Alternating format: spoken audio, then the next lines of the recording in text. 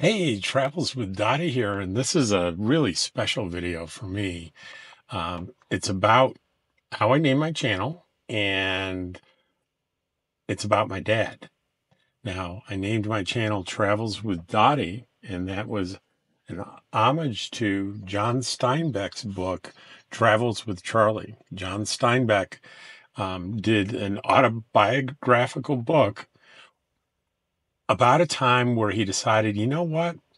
I want a pickup truck with a camper on the back, and I want to take my dog and I want to travel across the whole country, and I want to take months to do it. And his wife agreed and said, you want to go do that? You go do it. And he did, and he wrote a book about it, and it was fabulous. It also happened to be my dad's favorite book.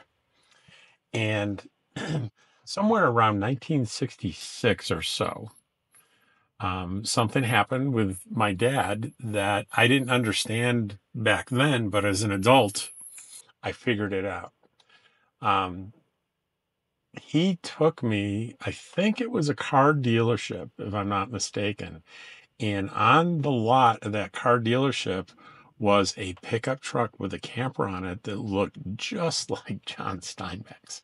And that was kind of the era. It was a few years after John Steinbeck did it, but it was the same era. And the salesperson showed us the camper. And I'm like a 6-year-old kid. And I climb up into the back of this pickup truck, and there's a home there. There's a house. It looked enormous to me, and it was one of the most exciting things that I've ever seen.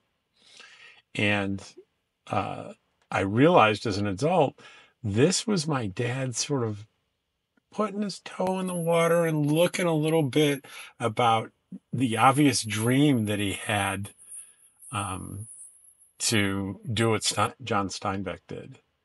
And he never did.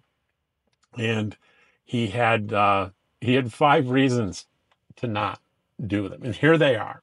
This is a picture. I think I was in my early 30s or so in this picture. And this is uh, starting as you're looking at the picture all the way on the left-hand side. That's my niece, Ptolemy.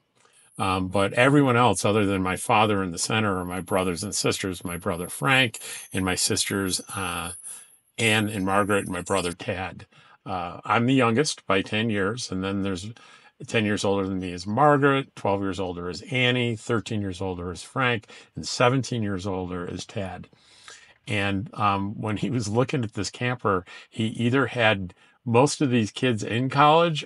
I think most of them, I think Margaret and Ann maybe were still in high school, but they were about to go into college, and he was paying for everything.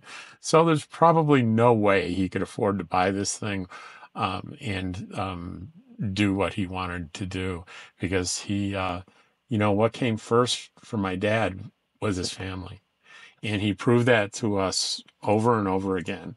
And I'm going to take the rest of this video to talk about a couple of things that I think are really extraordinary about my dad. He was part of the greatest generation. He was active in World War II. He was in the Army Air Corps, which is the predecessor to the United States Air Force. And he was a navigator. He ended up first a lieutenant, then a captain, a navigator on a bomber. I believe first initially a B-25, but through most of his career, a B-26 out of like New Guinea in the South Pacific. And when Dad talked about the war, he said, we were in the backwaters of the war. There wasn't much going on. And he made it sound like, he didn't really see much action. It was kind of boring. But that's not just like my dad. That's like many of the people from that era. We found out from our grandmother that he was a hero, and he was a hero for specific reasons. And from my grandmother, we got a copy of this newspaper article, and I'm going to read it to you. Jersey Navigator wins air medal, alternating between firing the tail guns and navigating. The United States Army Air Force's Navigator kept 25 Japanese Zero fighter planes at bay from the rear of a Martin B-26 Marauder until the medium bomber had reached its base safely in the Southwest Pacific area, the War Department has informed. Second Lieutenant Frank H. Wakely, South Orange, New Jersey, was the navigator who doubled in these vital operations during the air battle, which began after the Marauder had bombed an enemy convoy near Leh Harbor in New Guinea. Before the Japanese fighter attacked, the tail gunner became ill. Lieutenant Wakely gathered his maps and as much as other navigation equipment as he could carry along the narrow walk through the fuselage. He left his compartment in the forward part of the plane and started toward the tail. His passage was made hazardous because the bomb bay doors were open and could not be closed. Edging around the opening, he gained the tail turret position. Lieutenant Wakely then plunged into a whirlwind of action. He gave aid to the sick gunner. He charted the course of the plane, giving directions to the pilot over the interphone.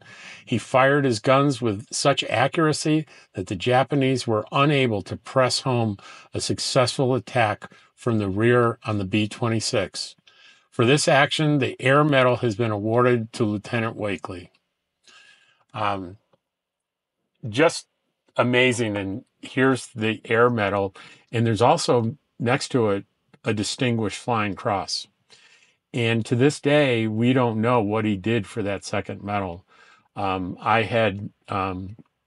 a way that you can request military records, and I went through that whole process, and I heard back, and the military informed, unfortunately, that those records had been destroyed in a fire, and there was no way to retrieve them. So we'll never know what act of heroism my dad engaged in for that second medal. Pretty extraordinary. My dad, he was a war hero and he was a great dad. He wasn't a perfect dad. Another story I'm about to tell you makes him sound perfect because this was an extraordinary thing about my father. But if you're a father or about to be a father or are making comparisons, understand my dad was not perfect. But my dad had perfect things about his character. There were parts of my dad that were perfect. And as I'm talking here, I'm planning on showing various pictures of my dad when he was a young man. Boy, was he handsome, huh? And there's one or two pictures of him not long before he passed. He passed at 83. And I'm going to tell you a story. It's actually two stories in one about my dad's passing. He and my stepmother had a summer home in northern New Hampshire, and my dad was 83 and a half. I think I was 42, and I was on a business trip, and I got a call from one of my sisters saying, Dad has pneumonia. He's in the hospital, and we think he's days away from death. You need to come. And we all converged on this little hospital in Laconia, New Hampshire. And I was the last one to arrive on a Friday night. There were flight delays. There was a lot of storming. I wasn't sure if I could get there. And I finally arrived. And everyone was in the hospital room with him. And he was kind of semi-conscious. And he was, as it turns out, he was within 24 hours of his death. But very clearly, he looked up and saw me. And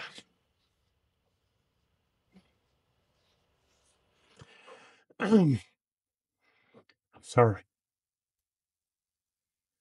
Wow, this was over 20 years ago. He said, there's my baby boy.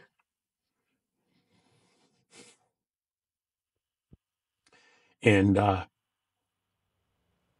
stayed there with my brothers and sisters over the next 24 hours. And he was less and less communicative after that. There's my baby boy is the last really coherent thing that I remember him saying. And that night, um, everybody else had been there for longer and they were tired and they had a hotel room, and everyone left late in the evening to go to the hotel to get rest. And I was there with my older brother, Frank. And we stayed the whole night with my dad. And my dad needed something. And it's not important what he needed, but I looked at my brother and I said, I'll go get the nurse. And my brother says, no, no. Um, we're going to take care of him tonight. And we took care of that matter with my dad. And I was a little nervous about it. I thought, hey, doesn't a nurse have to be in there for this? But it was important that we took care of our dad that last night. And I'm so grateful to my older brother for having that thought and that we did that and took care of him that night. Um, the night passed, and during that next day on Saturday, um, it was a vigil of watching my dad laying on his back, breathing irregularly. And that went into the evening that night where, you know, I don't know if you've watched anyone die like this, but there's like a breath and then a long period, and you're on the edge of your seat thinking, was that the last breath? Then he'll take another one. And that went on for quite some time. Towards the end, he was on one of those oxygen masks, and the doctor, a woman, um, it was more emotional than I thought it was going to be, but it's important. It's important to talk about this.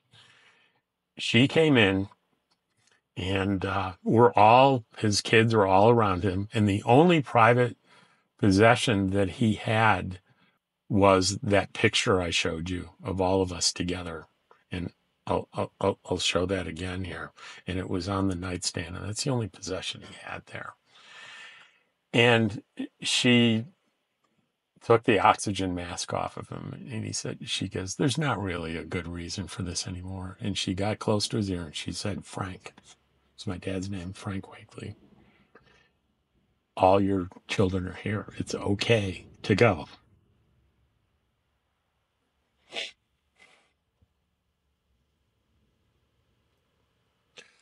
Um, what a kind thing for her to say. And we sat in a circle.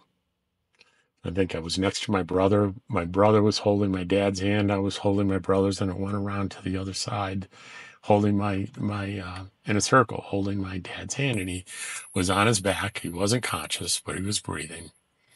And we sat like that for at least probably an hour.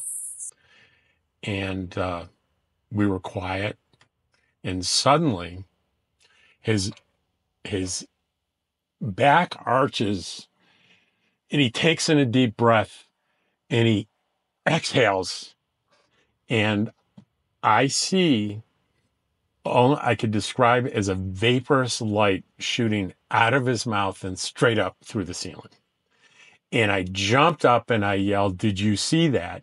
And pandemonium broke out because we all knew that he had died. That was the moment. We knew it was the moment that he died. So I can tell you this. I know I saw my dad's soul leave his body. I don't pretend to know where the soul goes. I don't pretend to know anything about that. I know that was my dad. leaving the body. And that's all I know for sure. And it was a moment that is indelibly imprinted and is part of me. And I can relive it any moment I want in detail. So a couple of days later, um, well, maybe not a couple of days, but later, we all gathered. It wasn't a couple of days later because that's where this was in New York. We regathered together after his death, and he didn't want a funeral. There wasn't a memorial service.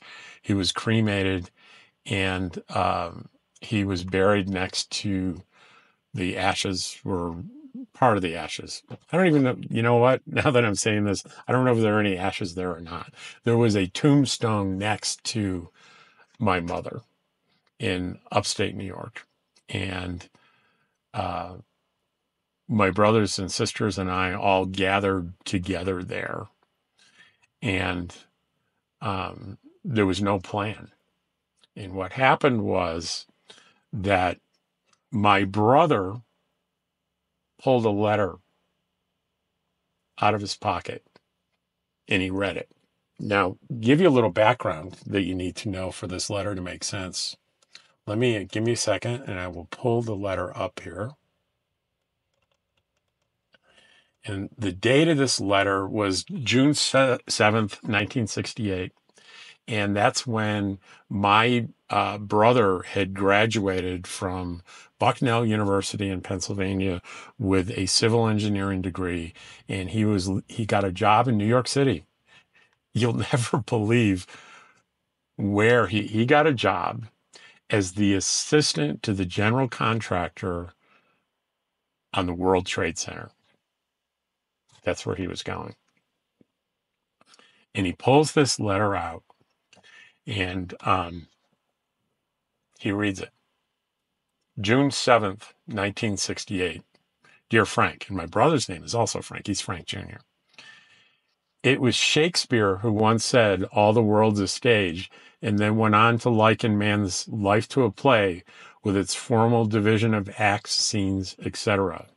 This analogy is, and always will be, appropriate and is readily applicable to the lives of each one of us. Each day of one's life is full of subtle changes, most of which we accept unconsciously without recognition. But every now and then, events occur which have a sense of finality about them. They make the curtain fall and conclude a well-defined act in a person's life. Your recent graduation and imminent departure from New York City are such events. They signal the close of one big act in your life and the commencement of another. The cord of dependency, which has linked you to home, and which I hope has not been too onerous, is being severed. You go out to face the world now as your own man completely. This milestone, which you have just reached, makes me think of a lot of things, past, present, and future.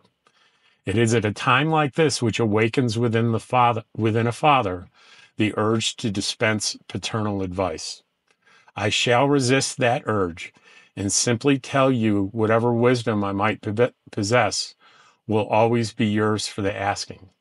Beyond that, I will suggest only that, in my humble opinion, consideration of others, epitomized by the unselfish act and self-integrity, honesty to oneself and to others, are the two prime qualities that make the man. As a boy and as a young man, you have been everything a father could ask for. You are a real credit to your family, as well to those others who have influenced your life and your character. Wherever you go, whatever you do, you will always have my unwavering support and love. I naturally hope that the ties between you and your brothers and sisters will remain intact and that you will all stand together when the occasion calls for such unity. This all sounds like a last farewell, but it definitely is not that. I have written only in recognition that an important chapter of your life is closed and a new one is beginning.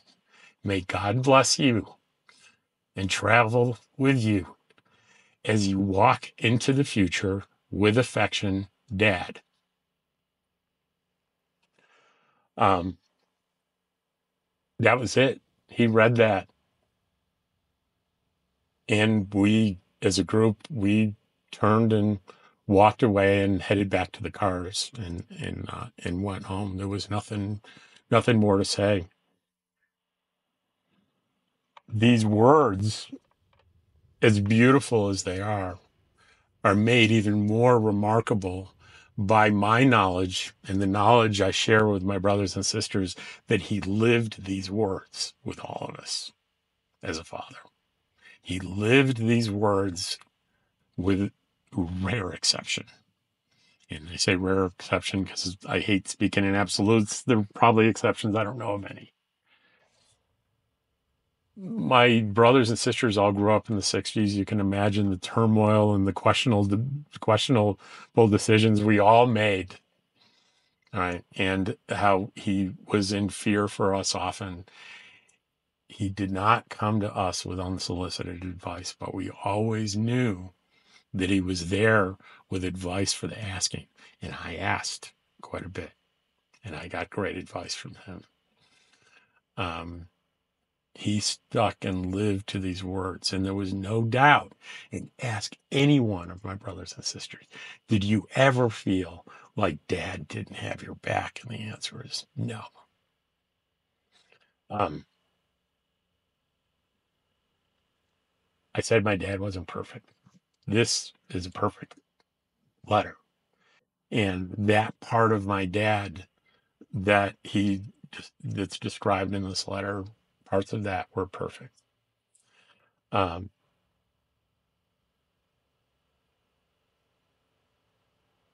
my brother and I talked about this the other night, and I also talked. He has two boys of his own. I talked to one of his boys recently about this too. And when they graduated from college, they were handed a copy of this letter with a note from my brother saying, I don't have words better than this. Um, so, Travels with Dottie is in honor of this man. And I wanted the world to hear it. I wanted to put this out there. And I hope you got something out of it. I hope you enjoyed it. Um, take care. Thank you.